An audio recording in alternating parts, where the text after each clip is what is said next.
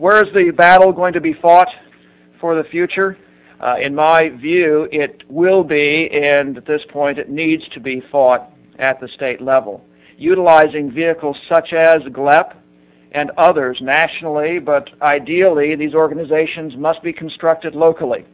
They need to be constructed with individuals such as the staff we had in Michigan, who were intelligent and connected with the local grassroots politics of what was going on, that had the relationships, the insights, and the political sensitivity to know what was happening.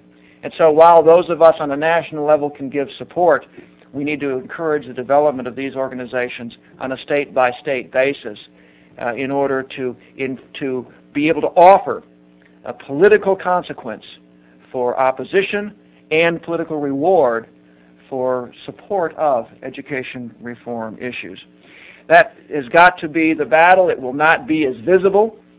And in fact, to the extent that we on the right, those of us on the conservative side of the aisle, appropriate education choice as our idea, we need to be a little bit cautious about doing that, because we have here an issue that cuts in a very interesting way across our community and can cut, properly communicated, properly constructed, can cut across a lot of historic boundaries, be they partisan, ethnic, or otherwise.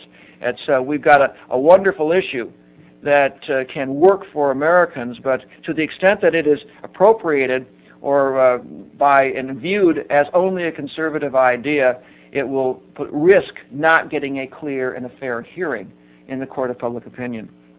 So we do need to be cautious about that. We need to be cautious about talking too much about these activities. Many of the activities and the political work that needs to go on will go on at the grassroots. It will go on quietly, and it will go on in the form that politics is done. You know, one person at a time speaking to another person in privacy. And so these issues will not be maybe as visible or as noteworthy, but they will set a framework within states for the possibility of action on education reform issues.